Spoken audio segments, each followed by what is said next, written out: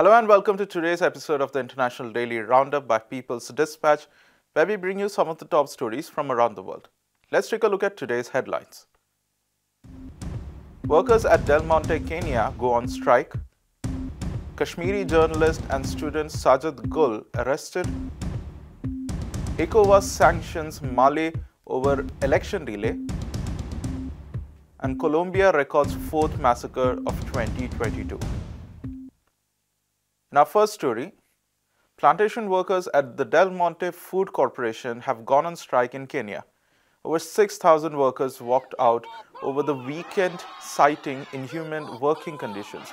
As per local reports, workers have accused the company of violating the collective bargaining agreement. They have also stated that the company subcontracted certain operations without informing them. Moreover, existing workers have stated that they are unable to afford food and rent due to extremely low wages. Other issues include labor rights violations, bribery, and casualizations.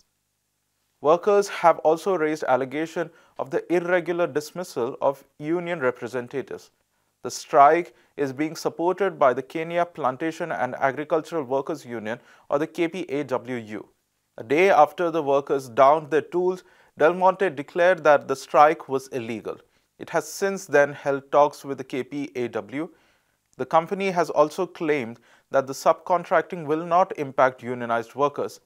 Del Monte Kenya Limited is the country's largest producer and exporter of pineapple products and fruit beverages.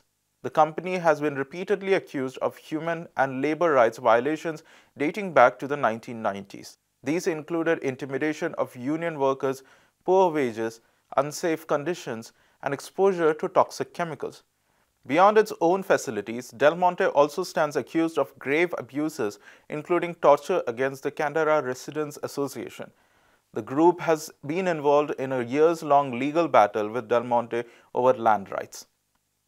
Now we take a look at India, where activists and rights groups are demanding the release of arrested Kashmiri journalist Sajad Gul.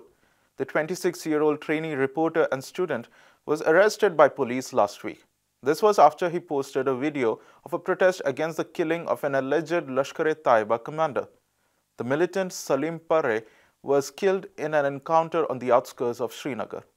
Gul posted a video showing Pare's kin protesting his death and purportedly raising anti-India slogans. The Kashmir Wala reported that Sajad Gul was detained by the army in a raid on January 5th. He was charged under 3 sections of the Indian Penal Code. These are related to criminal conspiracy, assertions prejudicial to national integration, and fear or alarm to the public. The police later released a statement accusing Gul of spreading disinformation and supposedly provoking people to resort to violence.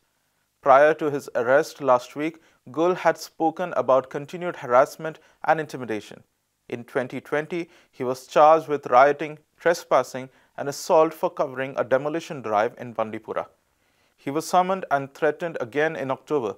This was linked to a video and an article he wrote about a 25-year-old man killed in a gunfight. The legal team of the Kashmir Wala, where Gul was working, filed an application for his bail on January 10th.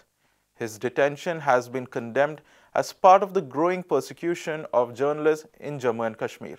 In our next story, the West African regional bloc, ECOWAS, has imposed sweeping economic sanctions against Mali. The 15-member countries have also shut down their borders. The actions are in response to a delay in elections by Mali's military junta. In 2020, Colonel Assimi Goïta led a coup against President Ibrahim Boubacar Keïta.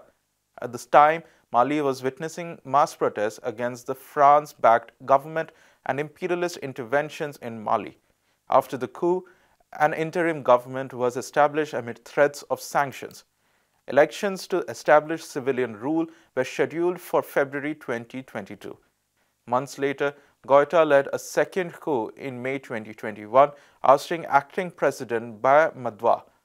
Mali was suspended from ECOWAS shortly after that. After Goïta seized power, the bloc demanded that he abide by the 2022 election deadline.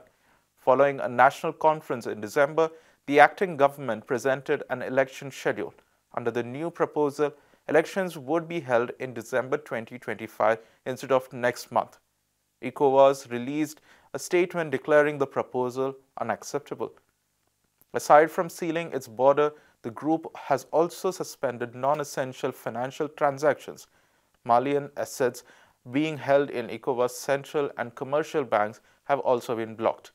The Regional Monetary Union, the UEMOA, has also ordered all affiliated organizations to suspend Mali. In response to these steps, Mali announced on Monday that it would be sealing its border and severing diplomatic ties. And now for our final story. Colombia has documented 4 massacres within the first 9 days of 2022. The cases have been documented by the Institute of Development and Peace Studies, or INDEPAS. 3 members of a family, including a 17-year-old boy, were killed by unidentified attackers on January 9th. The incident took place in the Magdalena department. Later that day, 3 people were killed and 4 were injured in a similar attack in the Nariño department. Activists and rights groups in Colombia have condemned the surge in such kind of violence under far-right President Iván Duque. In 2021, the country registered a record 96 incidents of massacres.